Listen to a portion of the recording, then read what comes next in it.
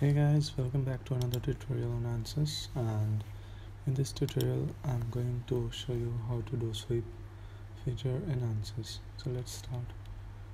You are in project schematic, just right click and go for new component systems and go for geometry. So you can type L-shaped sweep and then select geometry, right click and go for new geometry. This will open design modeler where we are going to sketch the model. So first go to units and select millimeter.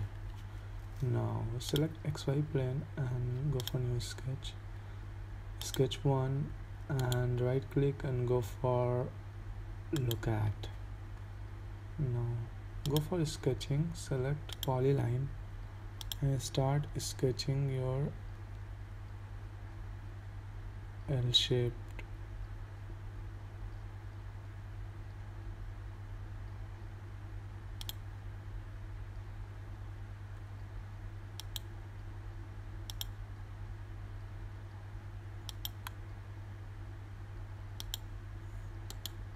close end. So next go for constraints, select horizontal and select this one. Now go for again equal length, select this one and this one. Now go for dimensions, general, this one, this one, this one, and next go for horizontal dimension, select these two faces. Now quickly go for dimensions, so that is 20, this thing is 15, this is 5, and this one is 35.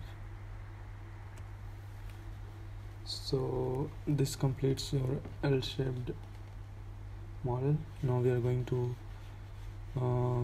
do a sweep feature for this one. For that, change to modeling tab and select the YZ plane and select the sketching tab.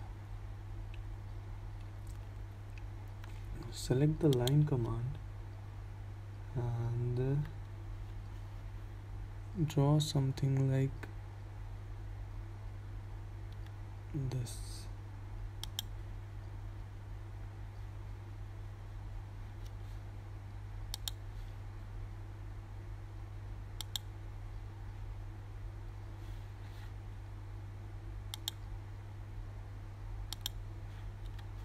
So something like this you can draw, and then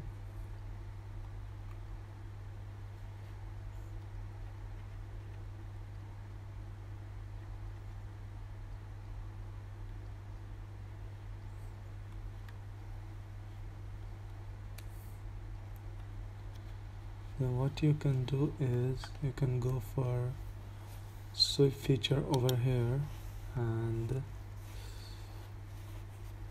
profile will be sketch 1, apply, path will be your sketch 2, apply. So after doing all this, you just click on generate. So you can hide this plane. This is what the sweep feature looks like for L-shaped. So yeah, that's what I wanted to show you in this video. This is how you do sweep in ANSYS. This will be useful in further videos, so make sure you go through this one and comment it down if you have any problem, and like and subscribe to my channel for more videos like this. Thank you so much and peace.